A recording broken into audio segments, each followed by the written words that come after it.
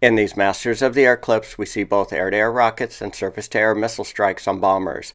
The intent of this video is to conduct a fact check on usage of these weapons as narrated by the series. This video is in response to channel comment requests for clarification on rocket usage in the series. The Germans were developing many, but only deployed 2 anti-bomber rockets during World War II. Let's start with these clips from Episode 3. The 100th Bomb Group B-17s are attacking the Messerschmitt factory in Regensburg, Germany. This mission occurred on August 17, 1943. The only operational air-to-air rocket during the summer of 1943 was a 21-centimeter WGR. They were fired from launch tubes slung under the wings of German aircraft, mainly from rocket-equipped Bf-110 twin-engine bomber interceptors. This page from a 1946 document titled German Explosive Ordnance outlines characteristics of the 21-centimeter high-explosive spin-stabilized rocket. The rocket is 49 inches in length, 8.27 inches in diameter, or 21 centimeters, and weighs 241 pounds. The warhead contains 22.4 pounds of an explosive fill, which is around 10 times the explosive fill of a German 88mm caliber cannon projectile. These rockets were also adopted for ground-to-ground engagements. Additional description and a cutaway of the rocket is shown on this page from an October 1944 Handbook of Enemy Ammunition document. It is fired from an airborne launch tube. The rocket's fuse equates to model ZTZ-S/30. A description and cutaway of the rocket's fuse is shown on this page from an Aberdeen Proving Ground document titled German Artillery Projectiles and Fuses. Key points are: this is the same fuse adopted by the 88 and 105mm caliber flat guns. The fuse will detonate by timer countdown from launch. Duration can be set up to 30 seconds. The fuse's detonation train is triggered by time only, not contact, not barometric pressure, not proximity.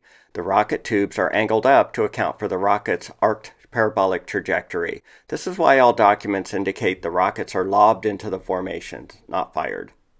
The rocket's time of flight to detonation was set to around 5 seconds. The rockets will have traveled around 1,000 to 1,300 yards in 5 seconds. The fuse's timer duration cannot be changed in flight. This image shows the position of the lead, high, and low groups that made up the summer 1943 combat wing. This chart from a 1945 War Department technical manual titled Handbook on German Military Forces outlines the German attack policies of the bomber interceptors. Concentrate attacks on a single combat wing or group. Try to loosen the formation. This reduces their mutual fire support. Twin-engine fighters were adopted for rocket attacks to break up the formations. This page from a 1983 Office of Air Force Historicals document titled The Army Air Forces in World War II, Volume 2, describes a typical rocket attack. Large formations of twin-engine fighters lobbed rockets into the formation from around 1,000 yards, attacking from the rear. Rear stern attacks were more accurate in estimating the rocket's detonation range and allows for an accurate no-deflection shot. Aim for the combat wing's group lead. Refueled single-engine fighters can attack the stragglers. Once the rockets are expended, the twin-engine fighters can attack the bombers with their guns. Concentrate attacks on one formation at a time.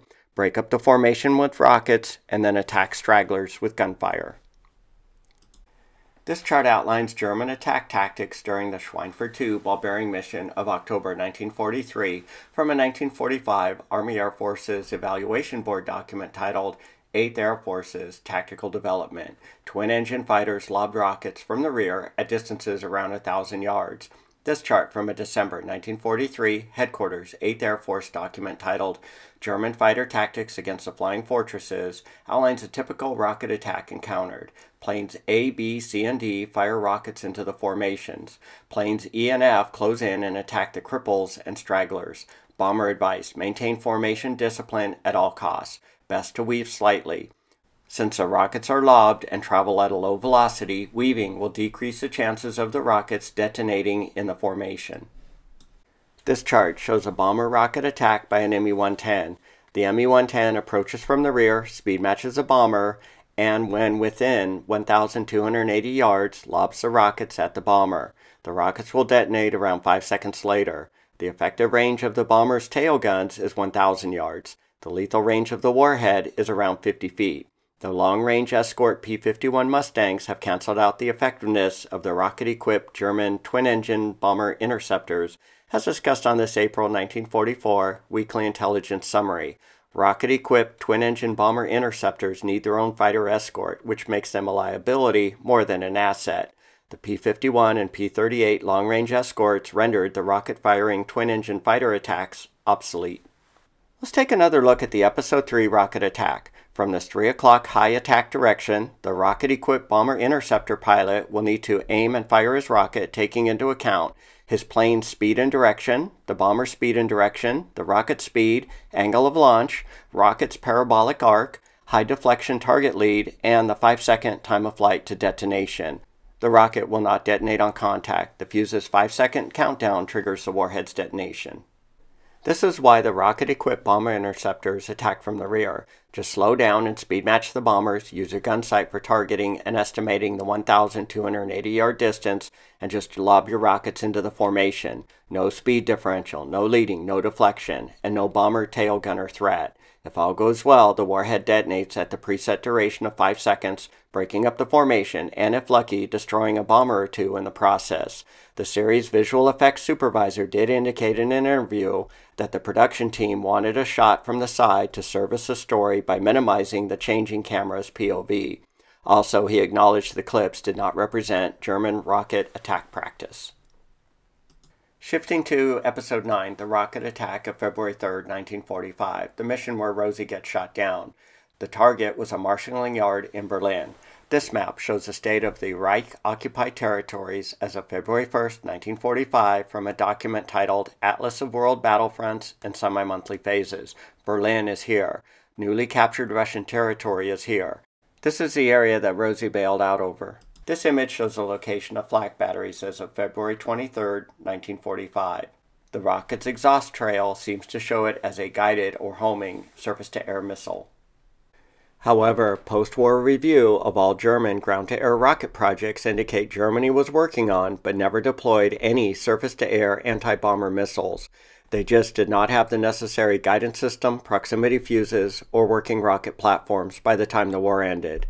This page from a 1946 AAF Scientific Advisory Group document titled Technical Intelligence Supplement outlines the state of the World War II missile guidance systems. No belligerent in World War II deployed an operational missile homing system. This page from a July 5, 1945 21st Bomber Command Air Intelligence Report indicates Germany was 6 months away from fielding a working proximity fuse.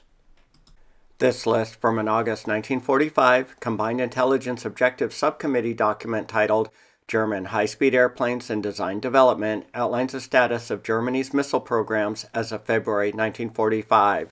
The V-1 and V-2 were in production and in service. These 7 programs were to be terminated at once. None were ever deployed. These 4 programs were to be continued but terminated at the end of their development. None of them ever saw combat service.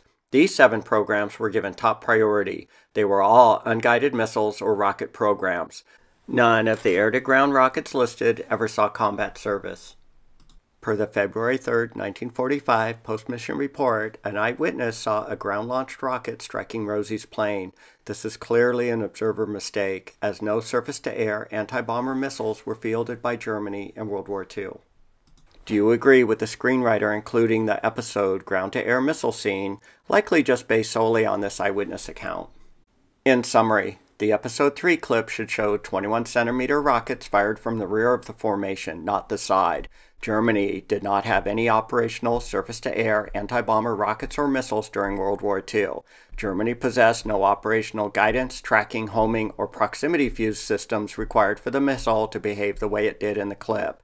This scene is likely based on an eyewitness account which cannot be substantiated given the state of Germany's missile program. If you've enjoyed these Masters of the Air fact-checking videos, please consider liking and/or commenting.